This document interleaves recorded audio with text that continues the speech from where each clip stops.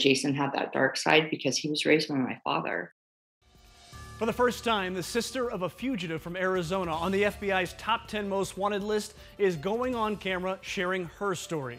Jason Derek Brown is accused of killing an armored car guard in Ahwatukee and stealing thousands of dollars. He's been on the FBI's top 10 list for 14 years, and now his sister is revealing disturbing new details. Team 12's Colleen Sikora joins us with a look at the most wanted man in Arizona.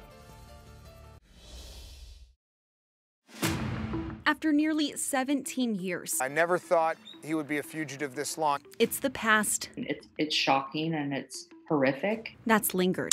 Jason Derek Brown, on the run since November 29th, 2004. And for most of that time, now retired FBI supervisory agent Lance Lysing, searching. It's always the victim. I mean, the victim's family, wanting closure and justice for them. 911, what is your emergency? There was about 5 shots fired. Outside the AMC theaters near Ray and I-10 in Ahwatukee, armored car guard Keith Palomares is shot 5 times. I killed the armored car guard instantly. The shooter takes off with about $56,000 in cash, later ditching a bike, but leaving his fingerprints on it.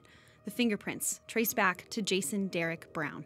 Lysing says it's believed Brown came here nearly 17 years ago with a plan in mind. There was surveillance, there were items purchased. He was out training in the desert, practicing his shooting. But to get to this point, while he could assassinate an innocent armored car guard during a robbery, he was also image conscious and wanted to be the good guy in the life of the party at the same time. Still to this day, I just can't believe that he would do something like this because he was such a kind, loving person. But it's what Jason's sister, Jamie Brown Martin, calls a dark side. Jason didn't just wake up one day like this, that he was trained as a young child from the age of 8, 9 years old to be a criminal. Jamie says that training came from their father, who disappeared 10 years before Jason. My dad used to try to beat the bat out of him. In the days before Brown was identified as the suspect, he came to Jamie's door and stayed for several days, never knowing what he was accused of doing. There was no indication of any sort that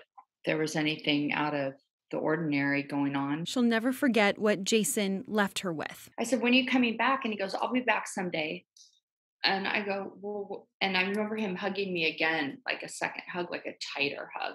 And then I just watched him drive off. And in the back of my head, I was just thinking, why would he say something like that? Like someday. Someday has turned into nearly 17 years. It's torn apart our family. Still waiting on closure. He is not the type of personality that can just live in the middle of nowhere by himself for 17 years. Closure for Jason's family, for Keith's family, for the case. Jason will eventually be found one day. The FBI is offering a reward of up to $200,000 for his arrest. Anyone with information or tips is asked to contact them.